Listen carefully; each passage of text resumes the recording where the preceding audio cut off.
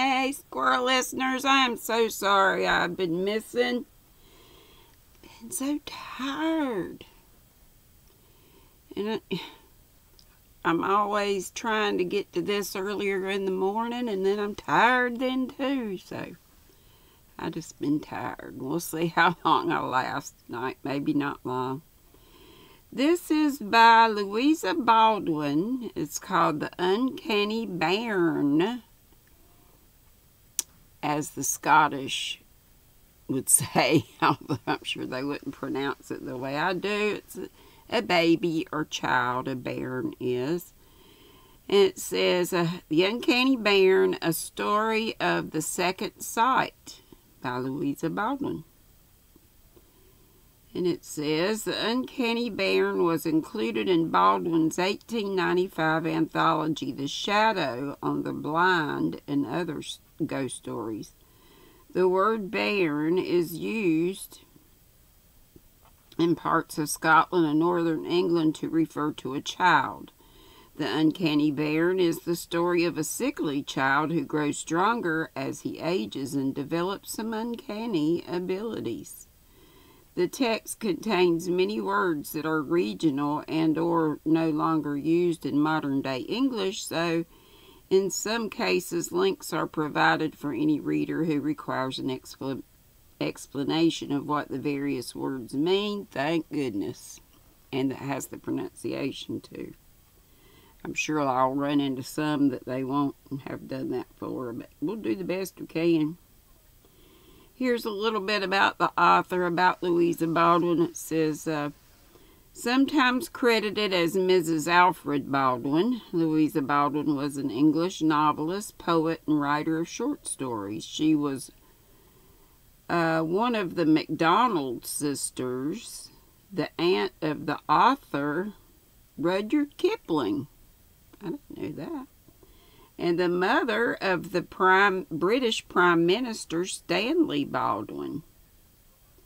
The MacDonald sisters were 4 Scottish women who became famous for the fact that all 4 of them married well-known men. Louisa's husband, Alfred Baldwin, was a businessman and a member of Parliament for the Conservative Party. Sorry, I don't know what this thing's doing. Louisa and Alfred's son Stanley Baldwin was elected British Prime Minister 3 times. He holds the distinction of being the only British Prime Minister to serve under 3 monarchs, George V, Edward VIII, and George VI. After the birth of her son, Louisa Baldwin became plagued by bad health and spent much of her time in a bath chair. Due to the fact that she always seemed to recover her strength while on holiday, it has been speculated that Louisa Baldwin may have been a hypochondriac. Louisa Baldwin died on the 16th of May 1925. To this day, her work is often included in ghost story anthologies. And then we go on to the story again, called The Uncanny Bairn, B-A-I-R-N, A Story of the Second Sight by Louisa Baldwin. David Galbraith owned a compact estate in East Lothian, which he farmed at a considerable profit. The land had passed from father to son for a couple of 100 years.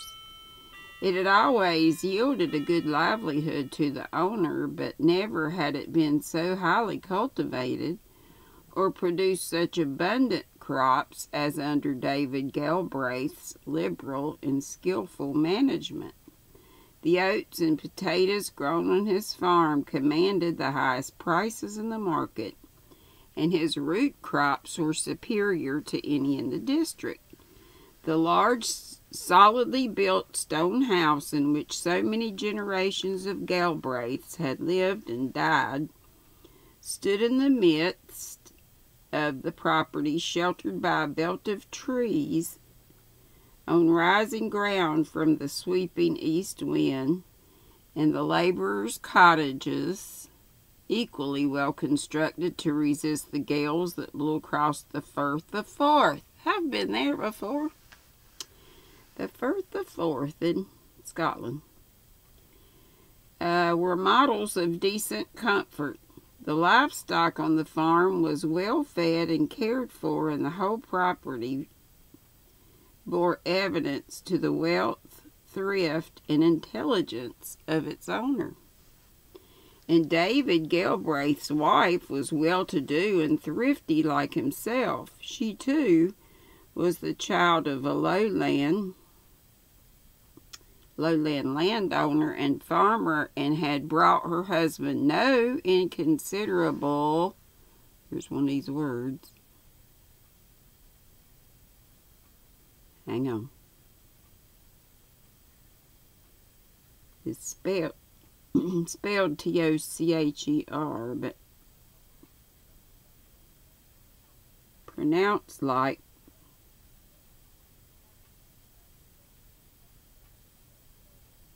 oh, why aren't you? Tocha. There we go.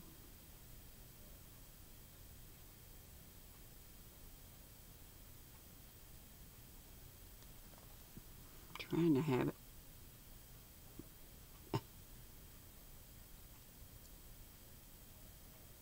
Say it again.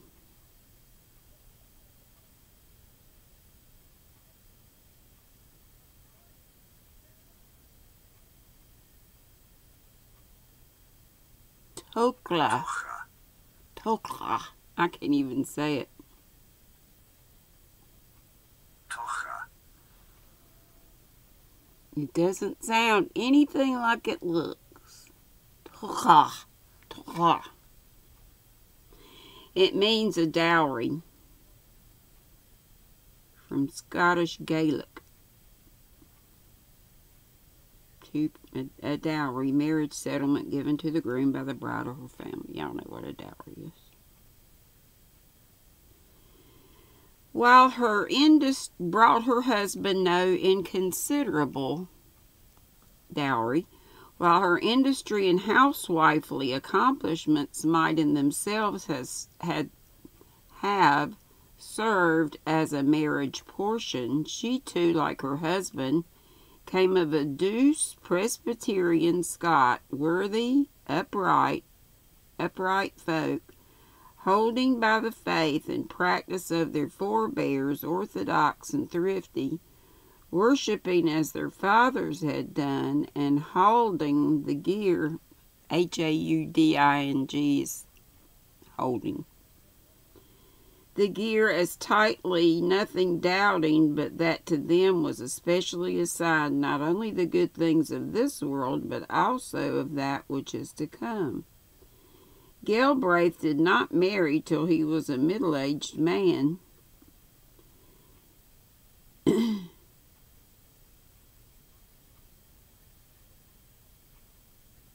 Sorry, went past where I'm. Okay, middle-aged man, but he had long had the cares of a family on his shoulders without its pleasures to lighten the burden. He was the eldest of 6 orphan sisters and brothers, to whom he had acted the part of a father, and it was not till Colin, the last and youngest, had left Scotland for a sheep run in Australia, with money lent him by his brother, that he felt himself at liberty to marry. But now that his pious duty towards his family was fulfilled, David Galbraith did not... Oh, critically low on storage. But now his pious duty towards his family was fulfilled. David did not hesitate to take to himself a wife in the person of Miss Allison McGillivray, a lady of some 35 years of age. And how old did it say he was?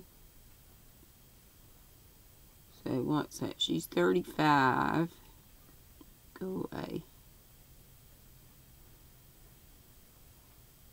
Did it say how old he was? Well, it just says middle-aged man. Okay, so 50-ish. And she was, what I say, 35? Just said it. Yeah, 5 and 30 years of age, with large hands and feet, small gray eyes, high cheekbones, and a complexion betokening exposure to a harsh climate. She was well educated and intelligent, and talking with her servants and poor neighbors commonly fell into the comfortable lowland Scotch that her father and mother had taken a pride in speaking. Only one child was born to David and his wife in the ample home where there was space, maintenance, and welcome for a dozen. Yet this one was a son, and the Galbraiths were not doomed to die out. The boy was christened Alexander after his two grandfathers, both of whom were Alexanders, so that there was no chance of dispute as to which side of the house should have the naming of the child. And a poor, wee, frail child he was, apparently inheriting nothing of the strength and vigor of the Galbraiths and McGillivray and McGillivrays, nor did he resemble father or mother in feature. He seemed a little foreigner that had come to stay with them for a while, and often in his feeble infancy he bade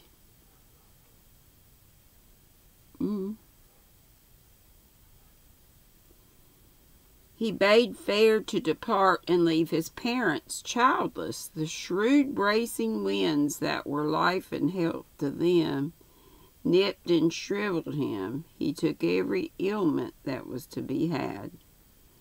And when there was nothing catching in the neighborhood, he would originate some illness of his own. Severe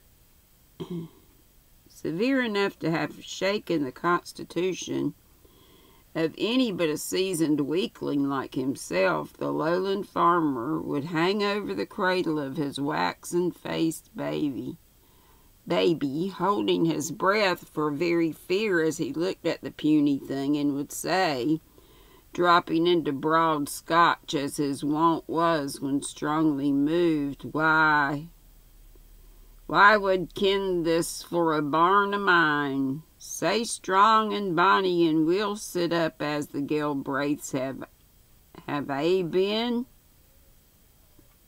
Have I been? Away. But the babe went through the troubles and perils of his sickly infancy, and at 6 years of age had grown into a delicate slip of a child.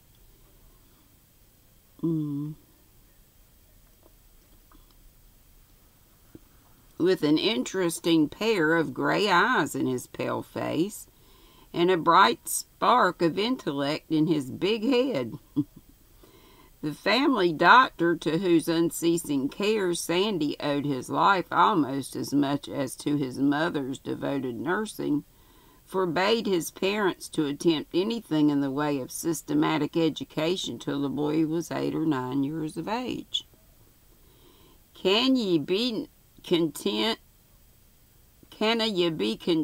to let Will alone, he would say, and bide till the bairn's strang and healthy before ye trouble him to read and write? Gin ye set his brains ablaze, with letters and figures, you'll just be burning down the house that's meant to be the habitation of a fine soul. Gin you wad haud your hands aft it and leave it alane. Maybe I can get this. And little Sandy did very well, though unable to read or write till long after the age at which the children of his father's laborers could spell out a psalm and sign their names in a big round hand, but the child had a memory such as must have been commoner in the world before there were books to refer to. I'm so sorry. Refer to at every turn than it is now, and his mind was stored with fairy tales and old border ballads that his mother and nurse told or sung to him in the winter evenings. But Mrs. Galbraith and Effie were careful never to tell him stories of a weird or ghostly nature, for the doctor had impressed upon them before all things that Sandy must never be frightened. For again the bairn be frightened, he will nae sleep, said the astute mistress to the maid, and ye'll just hae to sit the lang mirk evenings by his bed while ye hear the maids daffin by candlelight below, or walking with their laddies, but gin ye never let him hear a ghaist and wraths, he'll just sleep like a bird with its head under its wing, and whiles you'll be able to leave him and hae a crack with your neighbours like ony ither body. Though mother and nurse, actuated by different but equally strong motives, kept all knowledge of the supernatural from the child, there came a day when his father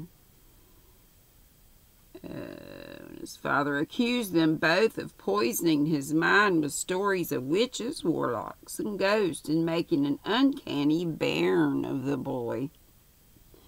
When Sandy was 7 years old of age, a lean and overgrown child without his front teeth, and any comeliness he might possess existed only in his mother's eyes, a strange circumstance happened that greatly perplexed and distressed his parents. One cold afternoon late in October, Mrs. Galbraith told Effie to take a pudding and a can of broth to an old and very poor woman called Elspeth McPhee, who lived at a lone cottage a mile from the farm, and Sandy was to go with her for the sake of the walk. The trees were already stripped by the autumn gales to which a dead calm succeeded, and a cold fog had crept up from the sea. The sea and brooded over the bare fields, settling on the naked boughs in chilly drops of moisture. The careful mother wrapped a plaid round the boy and bade him run as he went to keep himself warm. Away he went to keep himself warm.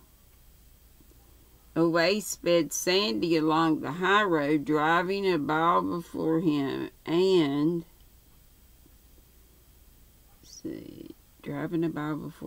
running after it to send it flying again with a dexterous blow of his stick, till his pale cheeks glowed with the exercise, and he overshot his mark, ran past old Elspeth's cottage, and had to be recalled by Effie. Ye maun put M-A-U-N, pit the basket in her hand, and you're in Ansel, she said, as she led the reluctant child into the dark, close room where the old woman sat, shivering by the fire.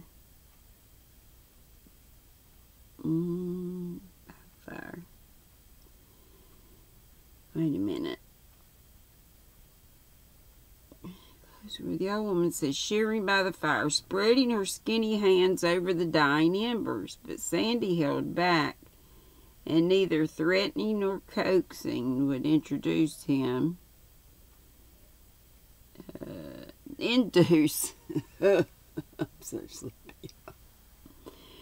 induce him to move a step nearer to Elspeth, so that, stigmatizing him as a dour limb, Effie was obliged to set the basket on the table herself.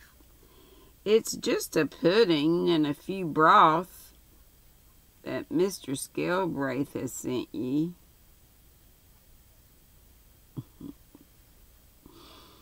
Let's see.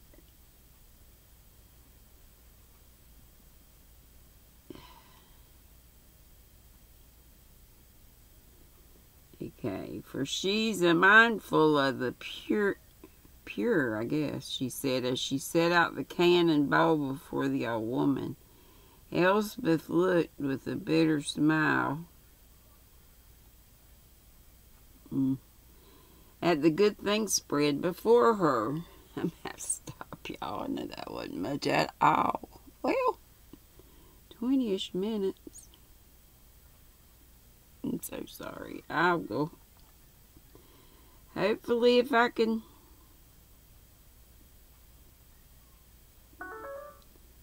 get my hind end to bed at a decent hour and wake up at a decent I got to get up. Tomorrow morning is, I don't know though, is Krista gonna, yeah. Krista's Secret Yarnery should be out. I know Christy